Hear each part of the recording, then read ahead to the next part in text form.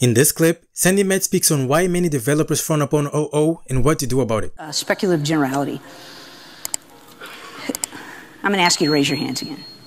Who in here has ever written some code for a feature you thought might arrive in the future? Keep your hands up for a minute. All right, I'm going to out myself with you here.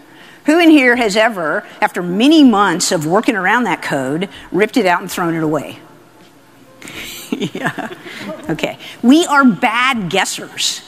And you know, I love OO. I love object-oriented design. It's a thing that really interests me. But this thing of speculative generality, where we say, I'm going to do something really cool in my code for some feature that I think we might need later, this is why people say bad things about OO.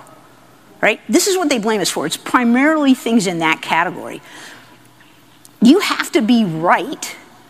So the few times that you are right have to really be big wins to outweigh the enormous cost of being wrong. Code is read many more times than it is written. The reason that we cost money is the time we spent reading code. And if you add generality, you increase the level of abstraction of code. Very often that means adding levels of indirection, which humans are terrible at, and it means that every time someone looks at that code, it's harder to understand.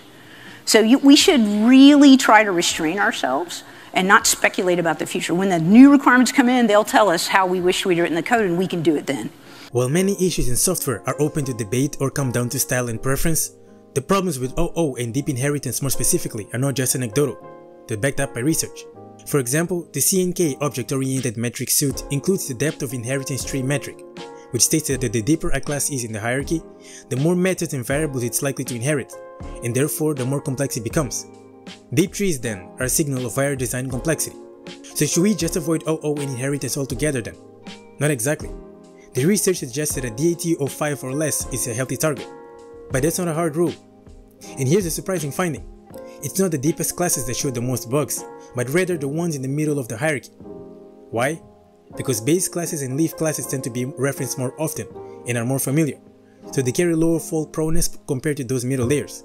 So the takeaway is OO can absolutely be useful, but it's not without risk.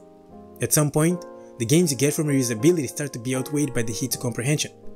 And since the best way to reuse a component is to first understand it, too much abstraction actually makes reuse harder, not easier. Thoughts? Subscribe for more.